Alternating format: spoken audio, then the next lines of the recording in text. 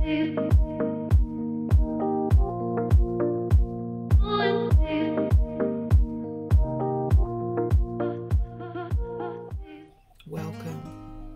Today I'm going to talk about when outsiders believe that they are helping with their unsolicited advice and judgments, when in fact they're probably harming.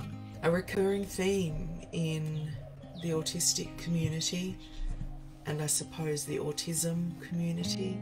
So when I say autistic, usually I'm referring to autistic adults, autistic parents raising autistic children or non-autistic children. When I say autism community, I'm referring to non-autistic parents raising autistic children. The biggest issue, hugest issue, barrier for families raising autistic children, or for autistic people, or for non-autistic parents raising autistic children, is usually the same thing. Sometimes we think it's, and it is, the systems that are set up to support us, such as school, social services, things like that, and they can be problematic because there is definitely a cultural mismatch and a very medical model understanding of neurodivergence, and that's a very real thing. So in the autistic community there is a giant lack of trust for therapists, therapies, services, schools, and again social services, because we can almost just predict that when we go into relationship with many of these systems that they will have an ableist understanding of autism. They won't receive us as our own kind of normal. They won't receive autism as an identity and culture. It will be all about disorder and needing to be fixed and changed. Now, that is not every single system. It's not every single practitioner or therapist, but it is a large portion of them. And there's been a lot of damage created. So today I want to talk about one of the most incredible barriers and damaging aspects of trying to reframe our lives as neurodivergent, affirming family culture.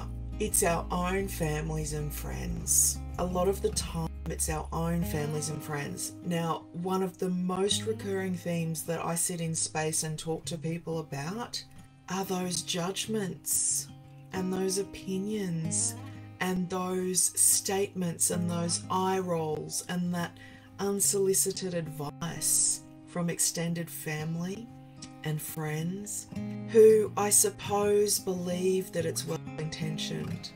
But sometimes it's a little snide. Sometimes it's our parents, it's our grandparents, and I wanted to speak directly to that today. I see this so often. If you are a grandparent of an autistic child, if you are the aunt or uncle or sibling or family member, guardian, teacher, just somebody connected closely with a family raising autistic children, if their lifestyle is incongruent with what you believe it should be, if their children are spending more time on screens than you believe they should be, if you believe their children should be in school and being at home is harming them, if you believe that they need more time out in the real world, because for some interesting reason a lot of people think that once we step into our homes and shut the door we're not in the real world anymore. I don't know where we are, but apparently it's not the real world. And I want to say this with love and kindness and gentleness and with respect. It is not your business. It is none of your business. We are far more powerful and supportive and having such a greater impact to uplift our families who are raising autistic children by supporting them, by telling them the great things you see them doing, by speaking the beauty in their parenting by asking questions when you don't understand, because there is nothing more defeating, deflating, and harmful than somebody you love and trust and respect and many times look up to and go to for support, coming back at you with criticism and judgment, particularly when they haven't experienced what you are. So many autistic people are out here supporting families to live in alignment with neurodivergent identity and culture, and that can be extremely confronting to society. It flies in the face of so much of what we have been raised to believe, how we have been taught to parent, and what we have been conditioned socially and culturally to understand as being priority and important. Change is happening in the world, and it must happen. When we look at the statistics alone on autistic folks and mental health barriers and challenges, on our compromised access to adequate care medically in the health system, when we look at suicidality, when we look at the mortality rate being significantly lower than our non-autistic peers, this means that there's something going on in our environment that is impacting our quality of life significantly. So if you are a grandparent or a family member of somebody raising autistic children and they are changing their lifestyle in a way that you don't understand or relate to, I want to encourage you to take a pause and think for a moment how courageous that is, how absolutely courageous that is to be living in a society that does not support you and to be implementing these changes so that your children have a chance to do better, to be supported, to be accommodated, and to thrive as autistic people.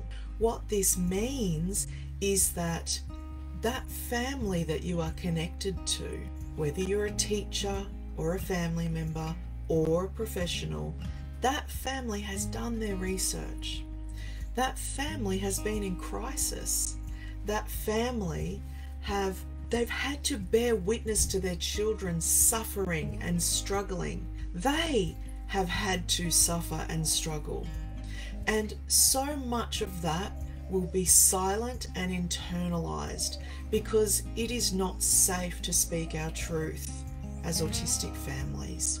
And the reasons for that is because people who think they know better, people who think that we should behave, speak, think, live in alignment with neuronormativity, those are the people that create these systems to land on our doorstep, like child protective services when they're not necessary, like school truancy officers when they're not necessary, ABA therapy. All of those things do so much damage when families are exploring neurodivergent identity and culture and neuro-affirming lifestyle. There are certain ways of living in the world as non-autistic people do that risk the lives of autistic people. We have these beliefs and these generic models of thriving that are aligned with neuronormativity that are applied to everybody like a blanket statement. They're not even right for some neuronormative people or non-autistic people. When we say that, if you have a mental illness, you must access community. You need to get out of the house. You need to continue to go to school. If you're anxious, you need to be supported to overcome that anxiety. That is not how it works for neurodivergent folks all of the time. We need less community sometimes because our neurobiology requires a lot of downtime. Otherwise, we become completely overwhelmed and burn out, and then we are incapacitated and completely disabled. We need to be supported to live in alignment with our needs according to neurodiversity, which means that everybody gets to choose how they live. What works for one person may not work for another. Brainwashing our children by educating them about their autism. Holy dooly. Have you ever heard of such a thing? Yeah, it all sounds very familiar. I mean, when you consider being neurodivergent as an identity and culture, so for me, autistic, ADHD, PDA, identity, if you take any other identity, if you compare it to being gay as an example, it sounds so similar to when people knew that their children were gay. Their children would come and say, I want to share with you that I'm gay. And the solutions that families would be given was to just ignore that and just to continue to raise your children as though they weren't who they've told you they are. We could take any identity and then apply the same principles, just ignore that. Let's pretend they're not who they are inherently, neurobiologically, and just force them to go out into the world completely unprepared, because that's effectively what happens to our children. When they don't know who they are, when we don't know who we are, when we don't know we're raising autistic children, we're sending them out into the world completely unprepared. We're sending them out into the world telling them that they're just like everybody else, and they're not. We're not. And to think that there is so much power in having somebody that you love and respect support you in ways that are curious, open-minded, and willing to put everything aside that we think we know for a new experience. And I know that sometimes when we take our children out of school, sometimes when we decide that it is better for us for now to not attend so many family functions, people can take these things personally and center themselves in it. Sometimes it's very confronting for families to see that we are taking a step back. It's like, and it depends on the family situation.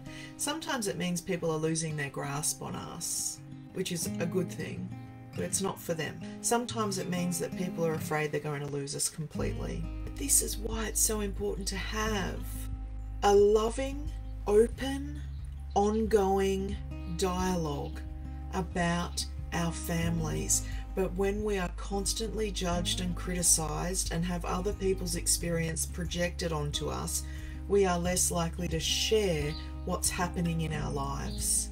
And then communication becomes thwarted, and there is family breakdown, and we find ourselves completely isolated, and it shouldn't have to be that way. I see a lot of families coming into autistic spaces, and I do get a lot of private messages and emails from families asking me, what strategies can I use to make my children go back to school? Or what strategies can I use to get my child out into the community more? And I don't do that. I don't give strategies. You would be hard pressed to find autistic people, autistic adults in advocacy or support roles doing that, because we're trying to create a paradigm shift here where people can understand the whys and make choices from there that are right for the entire family. And sometimes as parents we struggle so much with this because we have this idea in our head of how our lives are supposed to be, because the media and society have perpetuated this myth that we need to have this family unit that looks like this, that our children should all be in extracurricular activities, going to school, achieving. And I used to buy into that narrative. I lived it. And then some of us come away from that and realize we've been robbed the joy of being. We've been robbed of the joy of being with our children and being truly connected with our children in their authentic expression. Yeah, you don't get autistic kids to do or be anything, but you don't get anyone to do or be anything. We are responsible for ourselves, and we can guide our children and we can love them. But having the information about why is far more powerful than having a strategy that manipulates our children into doing stuff. If you are supporting a family who is raising neurodivergent children, please do the work. Please learn about neurodiversity. Please learn and accept that we are finding our feet. We are all finding our feet. And this is a process that takes time and it fluctuates. In neurodivergent families, there will be days where we thrive and there will be days where we survive. There will be moments where we thrive and moments where we survive. And when you're not getting sleep, when you are nurturing highly anxious little people, when you are just treading water, during the times where we're just treading water, the last thing that we need is for someone that we love, who is supposed to love us, on the other end of a phone or in our home criticizing us. We need to be met with love and support. So what can we do instead? We can ask questions. Can you help me to understand about the need for screen time for regulation? Can you help me to understand about why it's important for the children to be at home learning instead of school? Because here's something else. Children who are traumatized or highly anxious or in survival mode with their threat response activated cannot have the part of their brain necessary for learning active while that other stuff is going on. So we have to choose. Are we going to have expectations of a child academically while their mental health and well-being is compromised? It's counterproductive. So we need to prioritize a person's mental health and well-being. In that same sense, when a parent of an autistic child is in survival mode and their threat response is activated and they're trying to juggle a million things at once and remember a million things at once, especially if you're neurodivergent, if they're not keeping up with the housework, if they're going through internalized ableism, giving themselves a hard time, holding themselves responsibility for their disability, they don't have the ability to stop and make decisions while they're in survival mode. And someone coming in and criticizing them or telling them how things should be, or are you really going to let your child get away with that?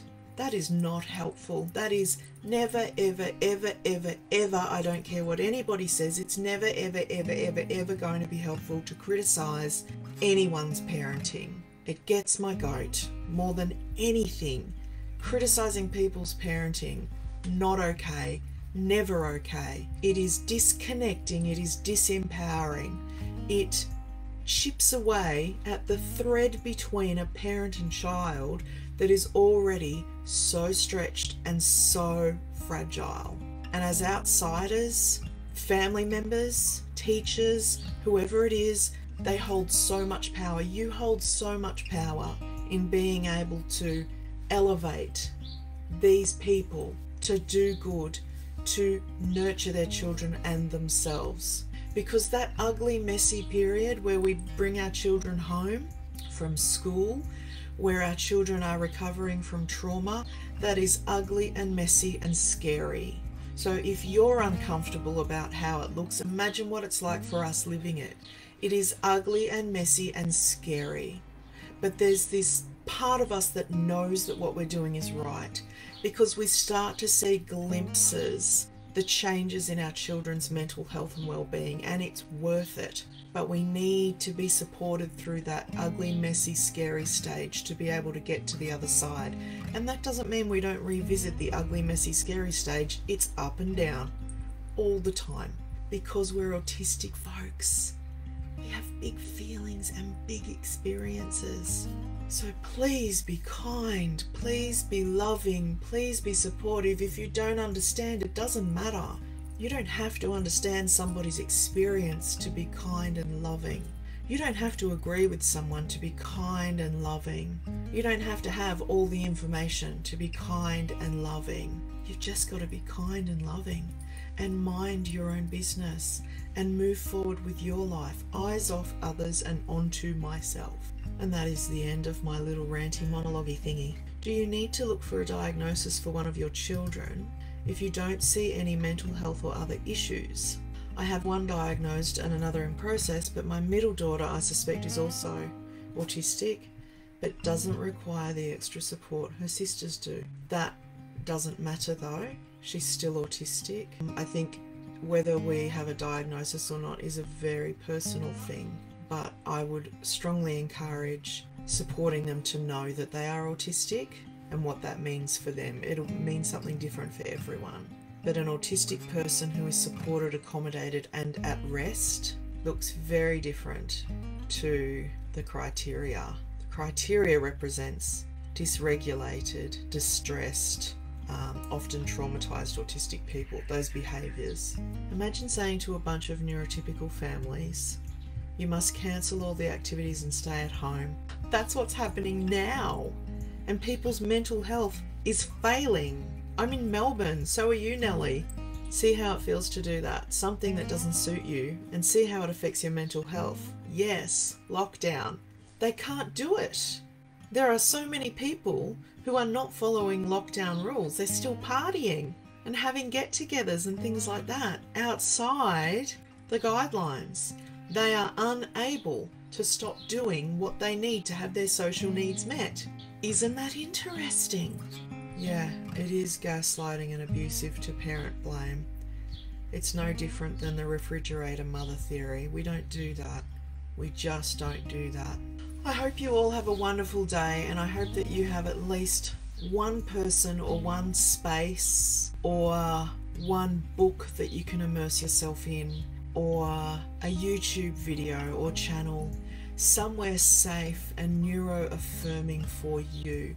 If you don't have any friends or family, you are so welcome on this page. And there are lots of YouTube channels, pages of other autistic advocates that will reaffirm your lifestyle and be supportive and kind and nurturing. You don't need to get approval from the outside world. You really don't. Have a wonderful day, everybody.